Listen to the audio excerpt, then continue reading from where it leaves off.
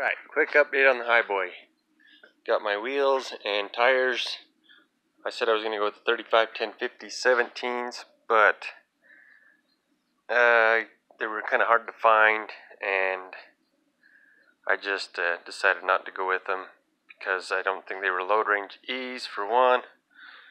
Couldn't find out anything about them. I had to order them online. I didn't want to risk it, so I went with 255 80 17s and the Indy US Mag Indies, which I think look awesome on this tire or on this truck, and I think they look pretty good on there. I actually got them on a Black Friday deal, and a bunch of their shit went down, blah blah blah, whatever. But I got them. That's what's important. Got the hood on and the new emblems. All these, the emblems are usually in pretty good shape, but the reflector's always cracked and busted, so always end up buying new ones, it seems like. Got the winch bolted up, wired in, other than the little cables that run the clutch and shit.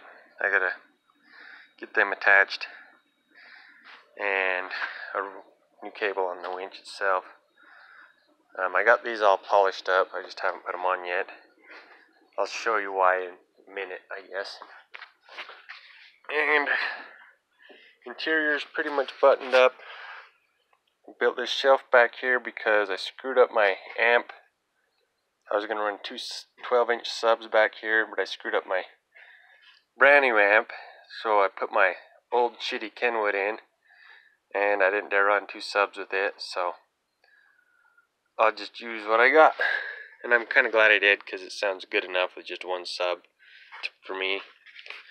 And then I got this extra storage space here. Little leather cover. Put shit in there too. Got these side speakers. I need to go through and vacuum this, clean that speaker up. But it's put together, that's what's important. Gun rack on it. Hidden behind the seat. And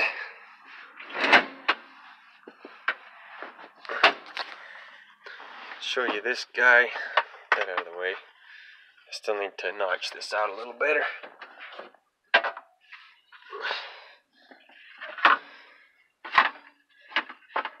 Come on, you damn thing. I'm trying to do this one-handed. The struggle is real.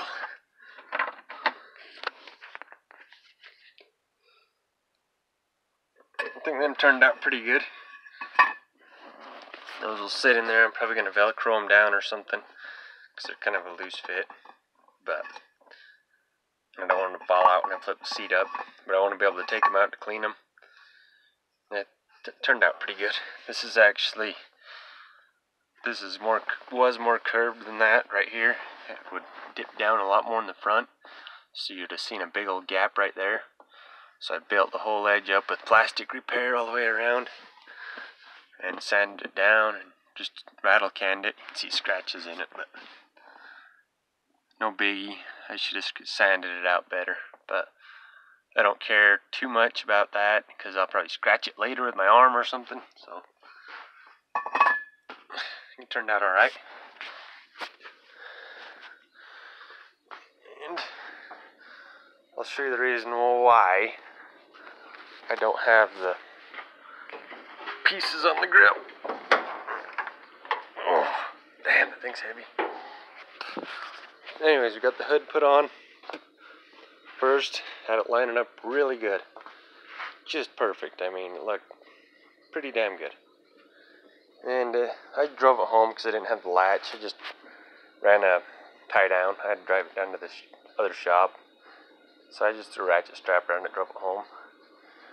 Frickin' got home, got the latch, rattle canned it up, painted, put it on, adjusted it where I thought would be up as high as possible. It was actually down low as possible. Shut it, and everything was fine. It cleared okay. Well, I went to open it. This corner caught the fender. You might not be able to see it very good. Oh, right there. And freaking scratched the shit out of it. I dabbed a little base coat in it to try to hide it. but it looks just, it's shit. It's gonna peel out and look like shit. Happened to both sides.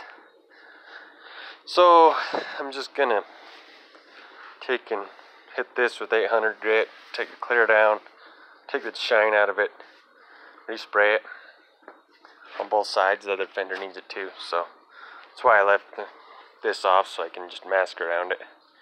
Just mask the white off, pretty much redo my line there. Mask the whole truck just for this little shit, but no extreme big deal. It didn't really dent it or nothing, just enough to piss you off because you're this close to getting it done. But yeah, that's about where I'm at right now. I guess I can show you the subwoofer. Another gun rack. Just a Rockford Fosgate P3 shallow. And a capacitor on it. And the other 4x10. You can't see it because I don't have the light on. Messy kind of wiring. Some green paint left on it. But no big deal. It's behind the seat. I can cover it up if nothing else. I'd let you listen to the system, but it probably ain't gonna go so good because it'll just be on my shitty phone. So I don't really care for doing that. I've seen lots of people do it. You'd still never quite get the same sound through your speaker system on your computer and everything else. So that's why I don't worry about that dumb shit. And I'm not real big into the whole giant audio thing. This is just a simple, basic setup pretty much. So I like it enough for me. Sounds clear to me and good. Oh, one more other thing. That baby tinted. It's really fingerprinting because you got to put it back in. Got the headliner put in. We painted it green to match the truck. And this trim was like rusty as shit, so we blacked it out. Just straight black PPG paint. It looks freaking sweet, I think. We actually edge primed it and then blacked it, but it turned out good, I think. And the switch panel's all put back in now.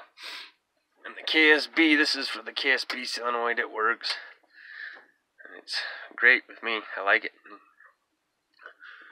Still need to cover up that overspray over there. I mean, it's just on the inside. I'll just rattle a can over it. I don't give a shit. Kind of blended in. Need that door trim over there still. I need to find more clips. And I think that's about it on it. Done lots of work, but it doesn't look like much. So, anyways, I guess we will call that it on this update. On the next one, I hope it's pretty much just finished. Maybe the next one I'll just run around it, show everything I did to some extent.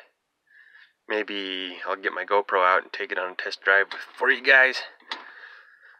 I do have a test drive video of it when it was halfway put together, but that I probably won't post it. So, guess the next update then.